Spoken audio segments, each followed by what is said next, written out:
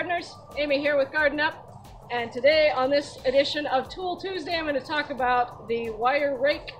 I've already mentioned this in my former video about how it's constructed, how this particular rake has a bend right here, which is super nice for raking up pine needles and leaves because it's very springy, and it just bounces everything right up out of the lawn, so that's great. And it's got this reinforcing spring right here to keep it strong.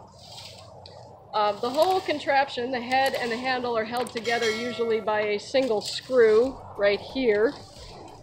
So bear in mind, if this screw falls out, your rake head might fall off of the handle. It's easily fixed though, just get a new screw, put it back in. But for the most part, these tools are zero maintenance. Just try to keep the tines from bending up too bad. So, how to use a rake? Obviously, most of us have figured this out by the time we're about 6 or 7 years old, right? You just put it out and pull it back. Some tips for keeping your energy all day long, because you will get tired after a few hours of this, right? Get into a rhythm and let the rake do as much of the work as possible.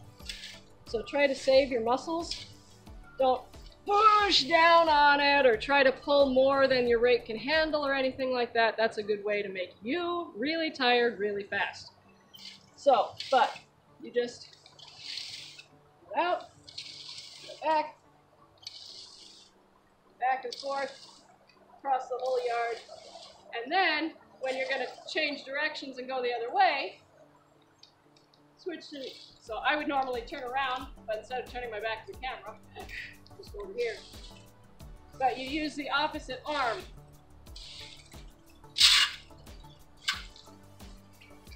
That way you don't get one set of muscles super tired. Okay, so the other thing I want to show you is how to do what's called a garbage line, okay? But obviously we're not picking up garbage.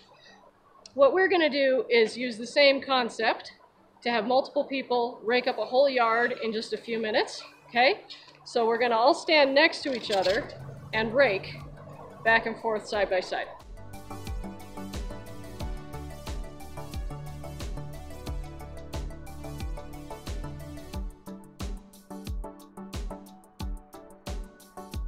One thing about raking up pine needles in grass is often some of them will stay.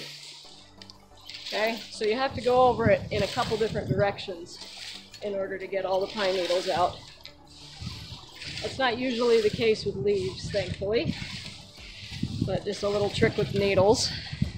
We're also going to show you how to load up a tarp quick and easy with just a rake and yourself, and the tarp, of course. Okay, so hold the tarp tight, right up next to the pile, and then you can either stand on it this way and pull it tight like a dustpan and rake under yourself, but if you have more than one person, you stand over there.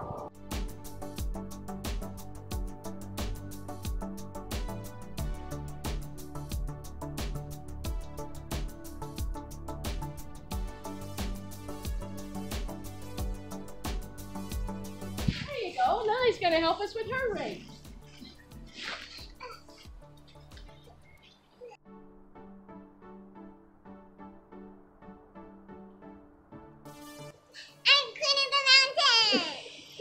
Rakes, you can also carry stuff this way, but do not squeeze the handles too much. I've seen a lot of rakes break doing this, but you can carry quite a bit this way.